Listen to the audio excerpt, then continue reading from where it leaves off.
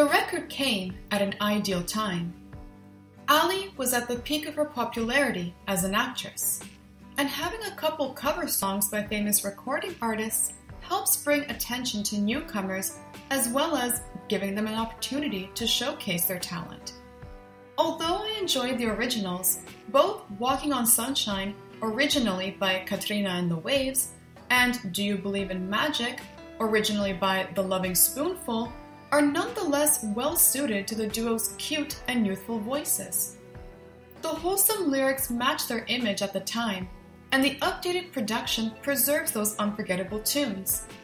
The covers also add to the upbeat songs on Into the Rush, while balancing out the other ones that deal with heavier subject matter.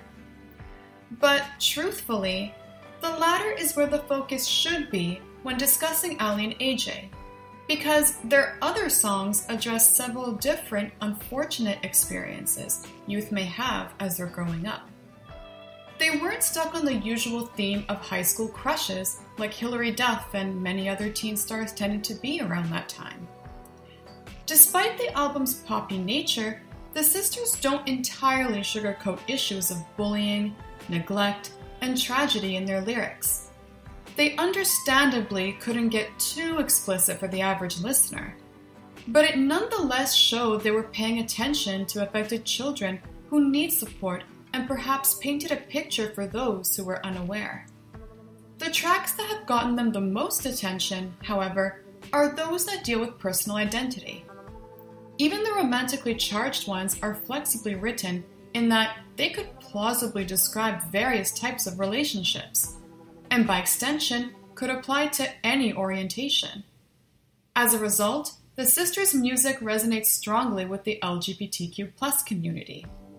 I've covered artists who identify as members before, namely Ricky Martin and the Indigo Girls, but those albums aren't necessarily targeted toward the community, nor are they as easily interpretive as Into the Rush is. Aly and AJ were ahead of their time in the sense that their album opened up these types of discussions among young people instead of just adults. It doesn't all have to be solemn, however. Their first single, Rush, is invigorating in its sound and empowering in its words, telling the audience to never stop being themselves, whoever they are, and that they can't give up when they don't know what's possible. No One, their second single, follows along those similar lines, but is laid back and far more introspective. The duo rightfully kept it short. Otherwise, the slow strumming on the guitar and drown-out notes would have gotten boring quickly. Their current image may be much bolder, but Aly and AJ's work continues to speak to fans who may need a voice themselves. I'm happy the girls are signed with an independent label, which means they have a lot more control over their concepts, and we get to hear candid thoughts